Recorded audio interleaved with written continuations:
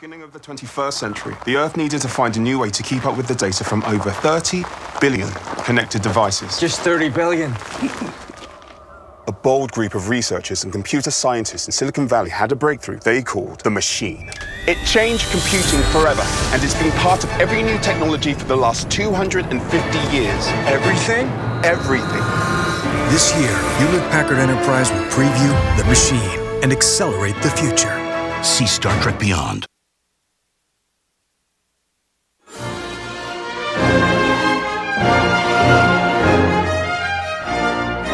Our next speaker is someone I've known for a very long time, and I think most of you know him as well.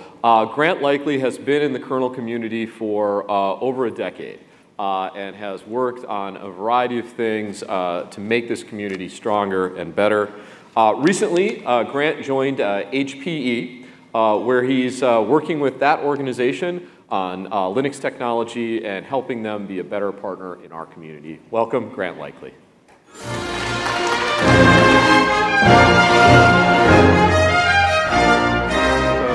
I am well aware that I am the last thing standing between you and the activities and beer tonight, so I figured it was appropriate to wear the red shirt. So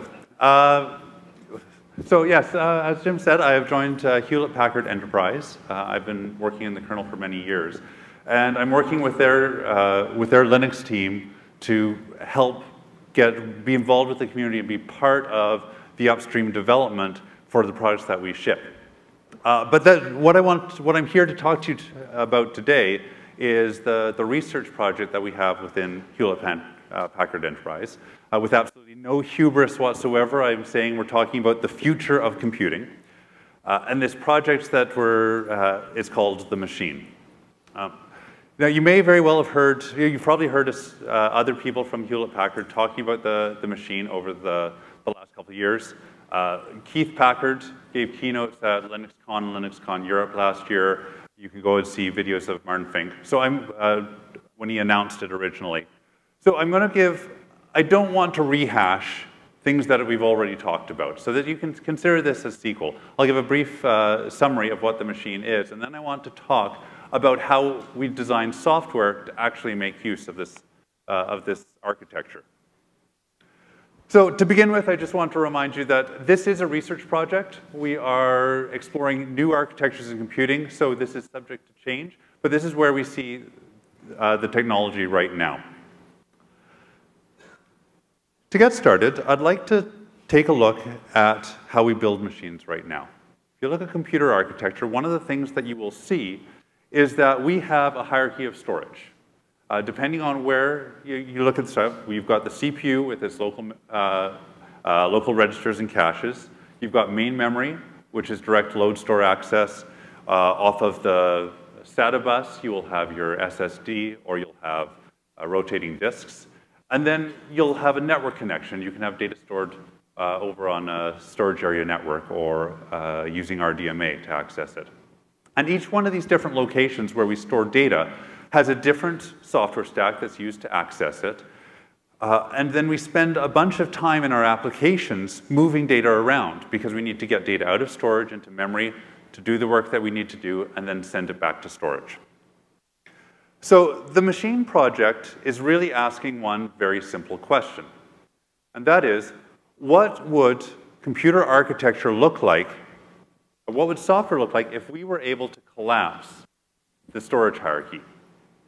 How would our software change if we were able to have all of our data in a large pool of direct accessible with load store instructions memory? How would that change the performance of the machines if our entire data set could be instantly available from your software without having to worry about different storage stacks depending on where the data was? And that is what we are attempting to build with the machine. Let's take a look at it from in another way. When we build data centers right now, this is what we do. We take a bunch of machines that have their own local storage. Some of them are compute nodes, some of them are storage nodes. We put them in racks, we put them in the data center, and we connect them all together with the network. And then we have the software to move the data around back and forth. And we've been calling this processor-centric computing because we are designing our software solutions based on the the limitations of each of those individual machines and the storage limitations that are there. That's why we have the different technologies. Now, if instead we could start our architecture by taking all of the storage and all the memory and creating one large pool that we put at the center, and then attach all of our processing elements around the outside and giving them all equal access to that. Now, we haven't been able to do this before because the technology hasn't been there, but we think that the technology is moving that direction and we're getting prepared for it now. And this is exactly what we're building with the machine project. So I would like to show it to you right now. Currently, we're working on the first generation of research hardware so that we can explore, develop the software that works with memory-centric computing. And this is a picture of one of the nodes that's on that hardware. And when you look at this, there's 3 important parts to each node in the machine. First thing you'll notice is we've got 4 terabytes of fabric-attached memory. We've then got a high-performance SoC, multi-core.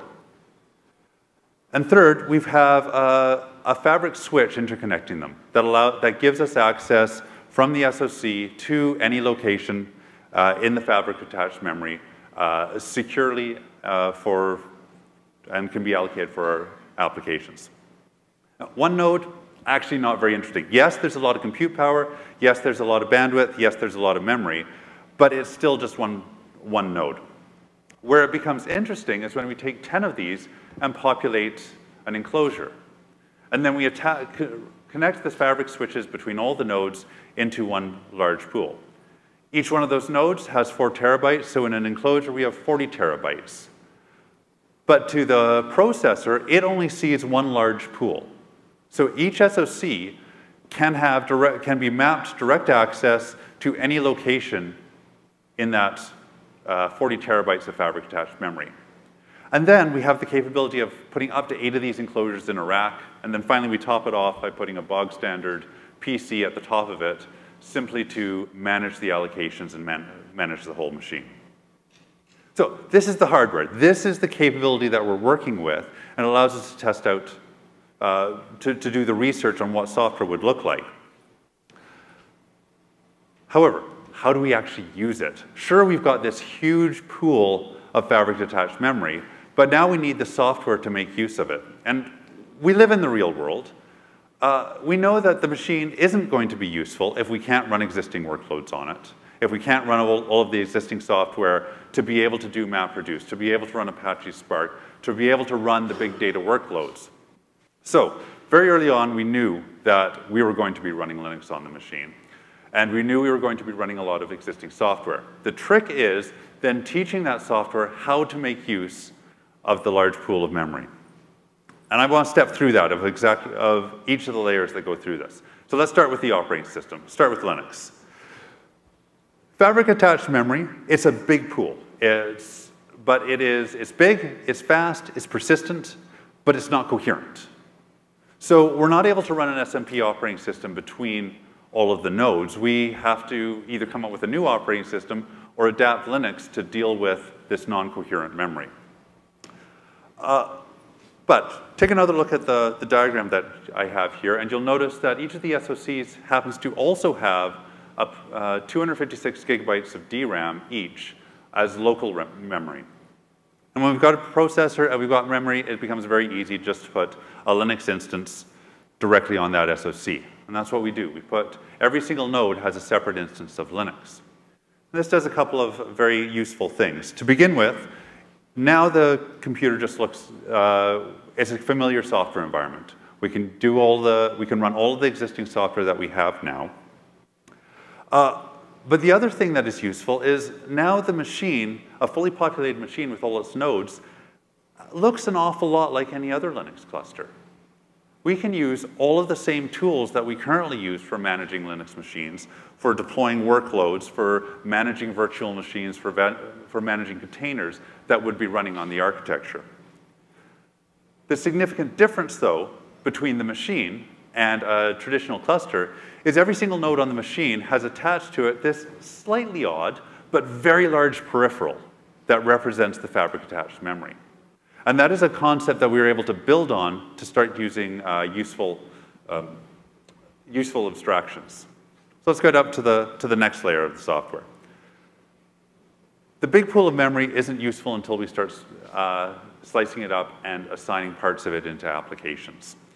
The hardware that we have allows us to do allocations 8 GB blocks at a time. And we're able to securely choose which blocks are assigned to which, how blocks are assigned, and then also how those, which nodes have access to those blocks.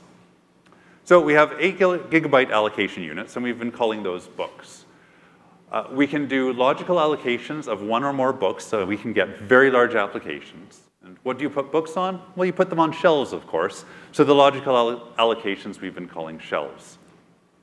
And then finally, we have software running on that top-of-rack management server that we call the librarian that manages the shelves, manages the allocations.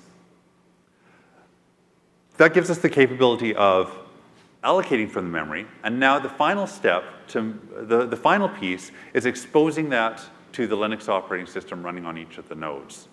And the way that we've done that is we have written a new file system that runs on Linux, called the librarian file system, whose sole purpose is to expose each one of those shelves as a file in the virtual file system layer.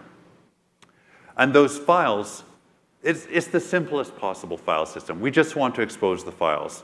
User space applications could open them, you can read and write from them, but they become interesting when we mem-map them. And then that gives user space applications direct read-write store to fabric-attached memory. And the best part about this is we don't assign one shelf to one node. We're able to have multiple nodes all sharing the same shelf. And this is where things get interesting. And it's also where we can, again, we can build on top of that. So the first thing that we could do, a trivial example, is we could take a shelf, assign it to a node, and then loop back mount it, and that gives us a file system. We can put a persistent ext4 file system per node, which, great, works, but it's not really very interesting. It's not where we want to go. Where things get interesting is when we have software libraries that allow for shared access to that region.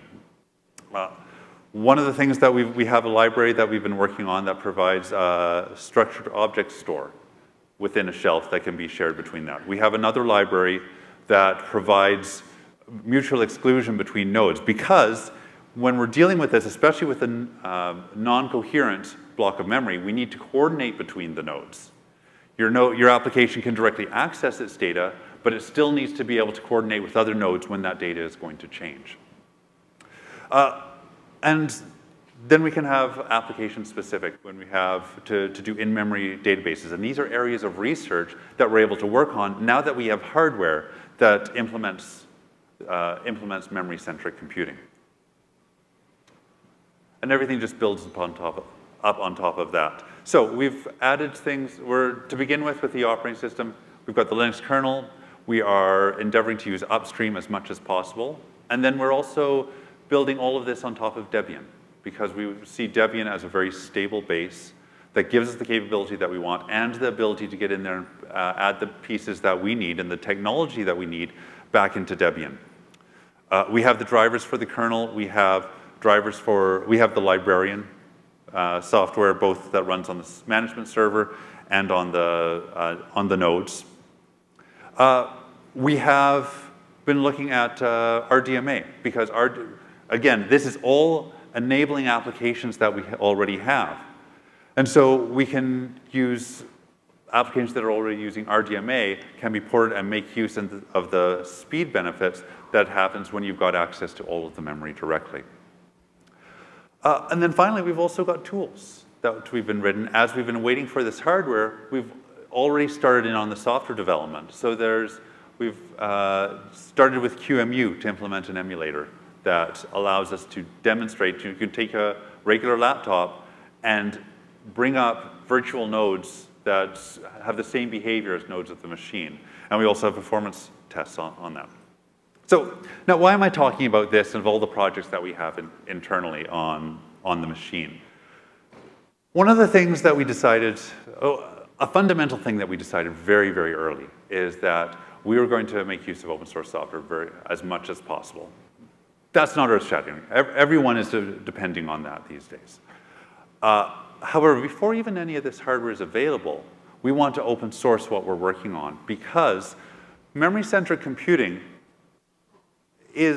we think that this is how data centers are going to be built in the near future.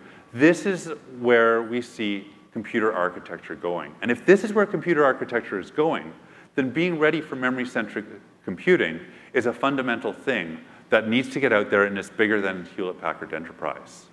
So we are releasing as much of this as we can early before hardware is available.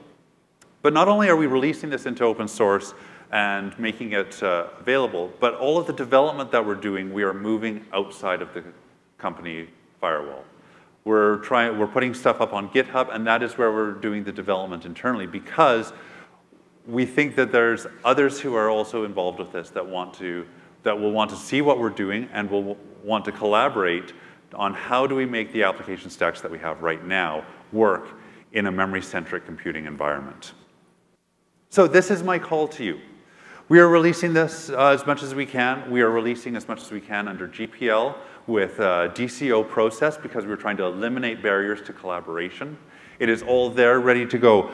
I encourage you to go and take a look at our homepage, which has links to the projects that we've already open sourced and is also the place to go and look as new stuff is released. And finally, in my very short amount of time here, I've not been able to go into detail, but I don't need to because there's already a bunch of information out there.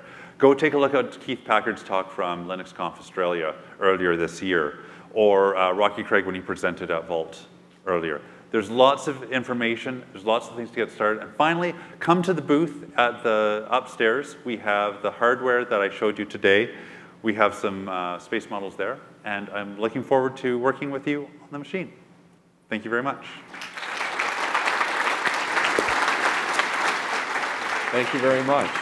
So we're going to have a reception upstairs at the hub directly following this. And we also have a scavenger hunt going on through our new mobile app, which is called Pokemon Go. No, it's actually our mobile app, so please use it. See you up at the reception. Thank you, everyone. Thanks, Grant.